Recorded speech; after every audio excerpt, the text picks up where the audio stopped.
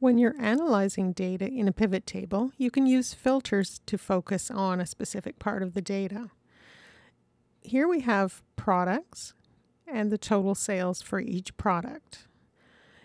If we'd like to focus on our best-selling products, we can use a value filter. I'll click the drop-down arrow, and from the pop-up menu, go to Value Filters and go down to Top 10. In the dialog box, I'm going to go with top. I want to see the top products, and then I can set a number. So I would like to see just the top 5. So I'll go down to 5. I'm interested in the top 5 items and look at them by sales. And when I click OK, only the top 5 products are showing.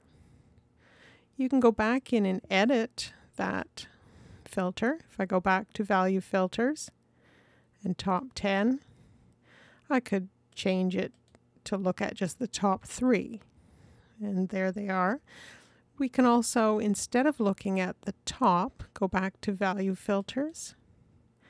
And let's see what the worst selling products are. So I'll select bottom 3 and click OK. And these are the products with the lowest sales. To clear the filter, I can go back to the drop-down menu and click Clear Filter from Product, and everything shows up again. Another way that we can use that top 10 value filter is to look at the top 10. And instead of items, we could look at the top 10%.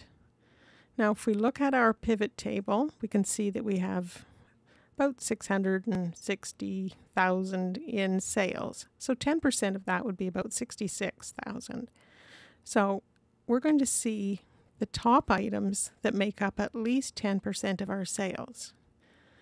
So I'll click OK.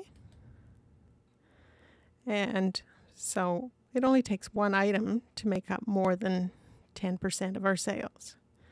So if I go back in to Value Filters, I could change that and say, well, what makes up the top 15 or 20? So we'll make 20. And it's still just one item. And I can clear that to see everything. The final thing that we'll do is look at the value filters again, top 10, and we'll leave it at top. And this time we're going to, instead of items or percent, we'll look at sum. So we want to see which items would make up a certain amount in our sales.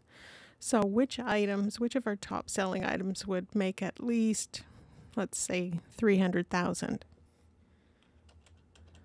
So I'll type the amount that I want to see and click OK. And our top 3 items make up at least 300,000.